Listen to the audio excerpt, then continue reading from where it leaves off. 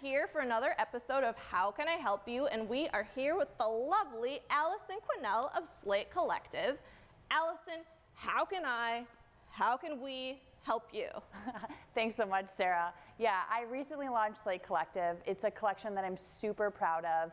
I collaborate with up-and-coming female artists to come up with the prints, and I'm also reinterpreting modern classics of the little black dress. It's really the most versatile, great silhouette that you can wear anywhere, but what I really need help with is sales and marketing.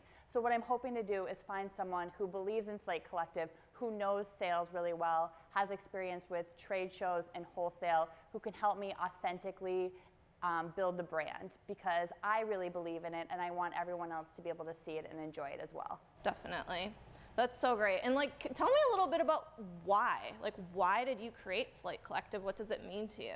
Yeah, I've been in the business for a while now, and I've been a part of fast fashion.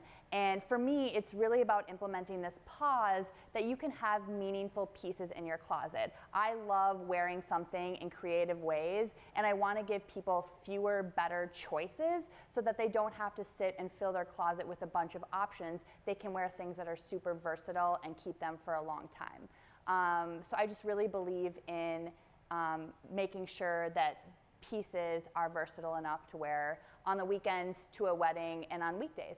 Yep. I got a Slate Collective scarf and I wear it all the time, and it's nice when you feel like a connection to a piece and you know who made it and why they made it, and it just feels better and it lasts longer.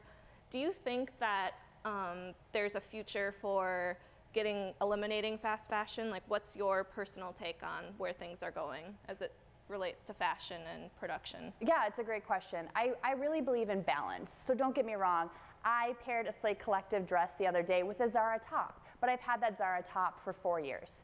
I think it's just about being aware of what you're buying, why you're buying it. I put a ton of love and passion and energy into Slate Collective, and hopefully I hope that resonates with people and they can see that. You know, every stitch color, every pattern piece is something that I've thoughtfully, meticulously looked over, and I want people to be able to understand what goes into making something so meaningful and thoughtful. Awesome. So let's look at the camera.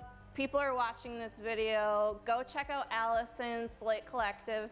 Allison, if you could summarize what you need help with, what would you say? I need someone who wants to authentically and creatively build Slate Collective through sales and marketing. There you have it, folks.